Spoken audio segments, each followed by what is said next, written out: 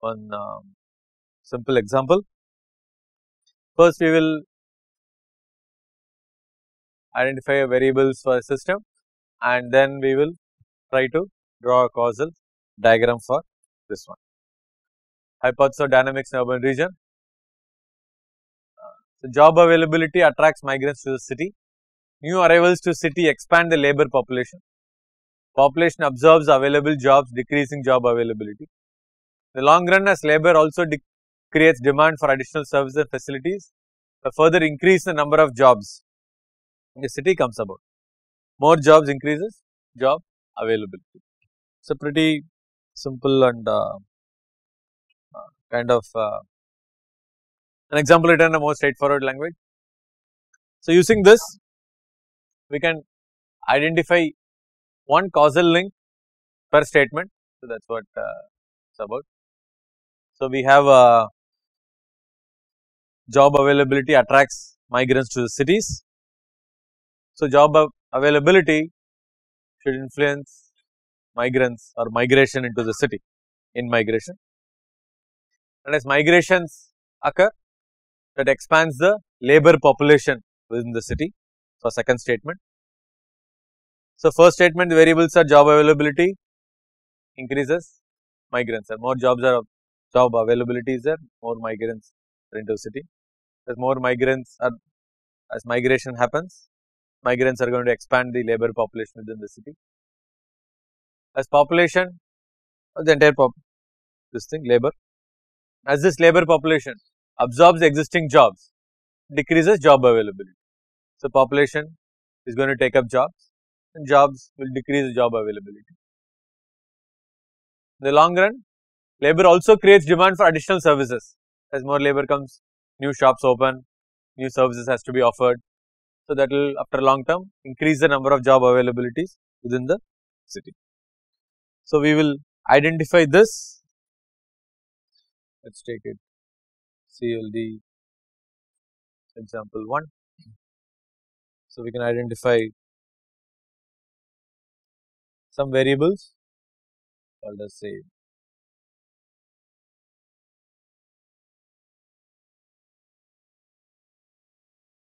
job availability,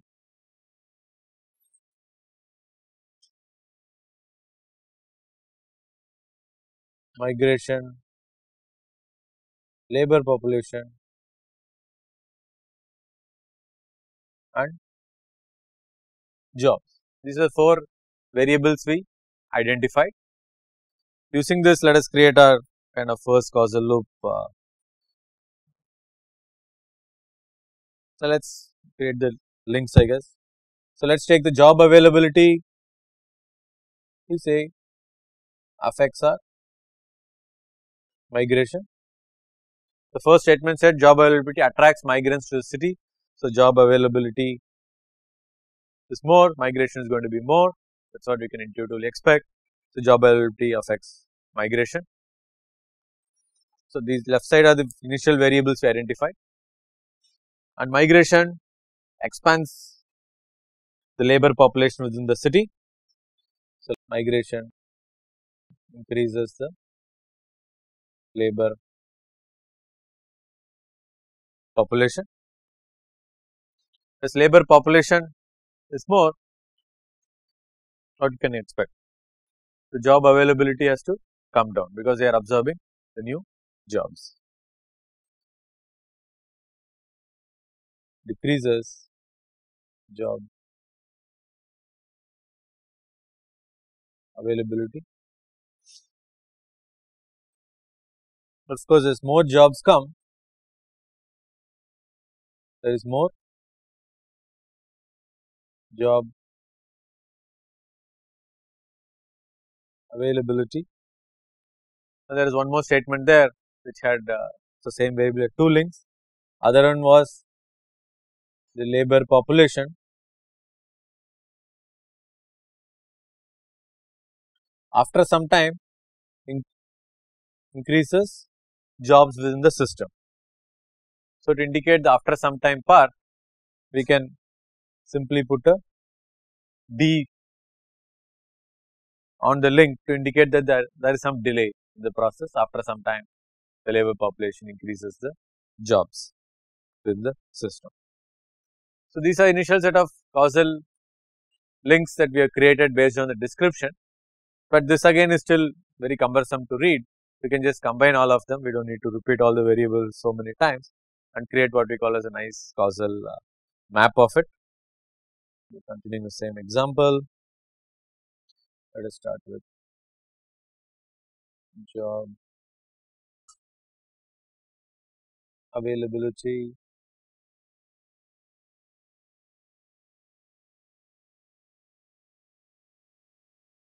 you can call it in-migration also. We are not talking about people leaving, people coming in, you can make it more explicit. Then we have labor population, then we have jobs. These are unique variables that we have. Job availability increases, in-migration increases, in-migration is more, you can expect increase in labor population, thus labor population absorbs the jobs, a decrease in general job availability has to happen, but after some time the labor population increases the number of jobs, but after some time, so there is a delay, and as jobs increases, of course, job availability also tends to increase. So, just to indicate it, this D indicates delay. So, this is a nice diagram we have. This captures the same description that we had in English, but it is much more easier to read and much more compact. So, the idea is not to just make the diagram, but also have our discussions revolved around that. Suppose we say, okay, as job availability is more, you can expect the in-migration to increase. That in turn is going to increase our labor population. That is going to absorb the jobs. As labor population increases, that is going to decrease the number of jobs available. So, as jobs decreases, you can expect migration also to slow down, the migration rate. As migration rate slows down, the labor population increase, that also slows down, right, and it is going to come to some sort of a balance in the system. So, this loop will again be a balancing loop. This loop is again a balancing loop. So, in this model, as you can see, there are two loops. They start with job availability, in-migration, labor population, jobs and job availability. There is an outer loop and there is an inner loop. So, inner loop is negative feedback. Let us look at outer loop. As job availability is more, in-migration increases. As they increase, labor population increases. As labor population increases, jobs increase. That increases again job availability. So, there is a positive feedback also that is happening in the same direction, strengthening the phenomenon. So, we have one reinforcing loop or a positive feedback loop. This is a balancing loop or a negative feedback loop. Again, the term positive, negatives are all placeholders. Negative does not mean bad, positive does not mean it is good. This reinforcing or balancing or positive or negative. Throughout the course, you will find that it is very easy to explain the concepts. In fact, that is it, that is the entire thing about causal loop diagram. I am done. The difficulty comes in when you start practicing it and start trying to, say for example, read newspapers and try to come up with a causal map of what is actually happening to understand dynamics. Now, that becomes challenging. There are some certain guidelines for this causal loop diagram which I will discuss. Let me move on to some of those guidelines for the causal loop diagram. So, this about description itself is called as a reference mode. So, many times we can use this causal loop diagram, this kind of mapping to actually understand what the problem is. Many of us want to become analysts, right. So, this kind of systems thinking tool will really help you make a good analyst or a systems analyst, rather than focusing on the domain of the subject. You can actually become system analyst. But this kind of causal diagram can help understand and link the various variables and help understand the problem. So, this itself can help discover what the actual problem is that we are trying to solve. Okay. So, we already seen this, the loop polarity, links we saw, and loops also we saw, balancing loop and reinforcing is going by reinforcing it. When feedback loop response opposes the original perturbation, the loop is negative or goal seeking. When feedback loop response reinforces the original perturbation, the loop is positive or reinforcing. So, negative loop or goal seeking loop or a balancing loop, the same, and reinforcing or positive feedback loop are the same. Okay. So, one way to understand that is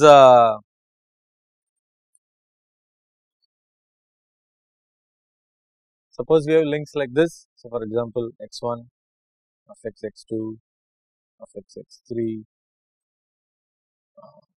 which again affects x1, right. And if you want to do it the right way, then what we need to do is split it. Let us call it x1 say dash. Let us see how x1 affects x2 and how x2 affects x3, and in turn how x3 affects x1. Right. So, meaning we kind of cut one other variable and say, okay, let us initially allow x1 to increase, and as x1 changes, how does it affect x2? X2 changes, how does it affect x3? And again, as x3 changes, how do you affect x1? Ensure that you again come back and see what is happening to the variable x1, which you perturbed initially. And if the original direction of x1 dash and x double dash is the same, then we say that it is a reinforcing loop or a positive feedback loop. If it is the opposite direction, as we initially perturb this by increasing it, but then eventually x1 double dash seems to decrease here, then it becomes a goal seeking loop or a negative feedback loop. We are not interested in the quantum of increase. We are not interested in quantum of increase, we are only looking at the direction. It may be that even the positive or negative, the direction is very tiny, but still we are only interested in that for now. When we move into simulation, put numbers, then we will worry about actually how the system is behaving. We will come to that. But right now, we can only worry about the direction of movement. Like for example, the job availability attracted huge number of migrants, but maybe their job creation is very low. The new jobs that they add to the system, it can be there. Just because labor population high doesn't mean that similar number of jobs has to be created.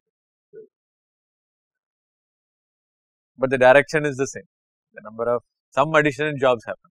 That's what we are trying to say. So, okay, I'm here. Yeah. So even in this, so one other shortcut to figure out whether it's positive or negative feedback loop is simply count the number of positive or negative signs within a loop. If the number of negative signs is odd, then it is a positive feedback loop. So here if you see plus and there is one minus sign, so there is odd number of minus signs, so it must be a negative feedback loop. Even in this example, I can do one more. So let's say x, y, z, w, x. So here, suppose I have minus, plus. As x increases, so there are two negative feedbacks.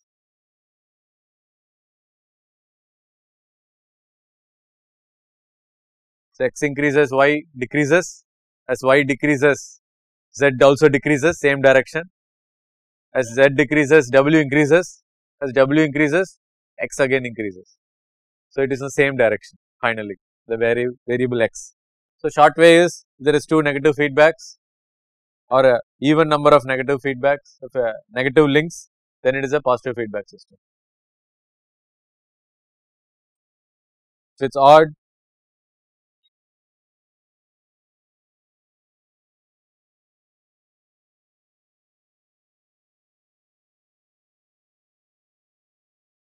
as x increases, y decreases.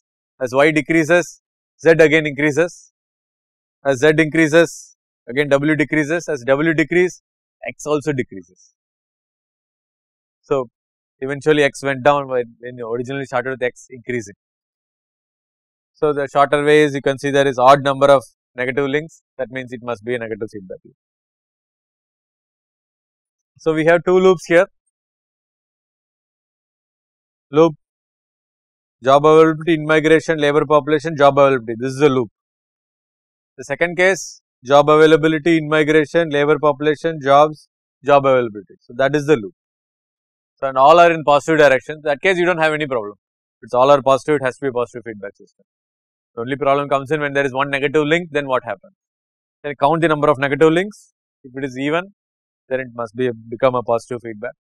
If it is odd number of negative links we have, then must be a positive feedback. And as I told, there are all these small tips that we can give, but then we will we'll go through them and then we'll do a lot of examples. Yeah, so the number of negative links in a loop is even, the loop is reinforcing. Number of negative links in loop is odd, the loop is balancing.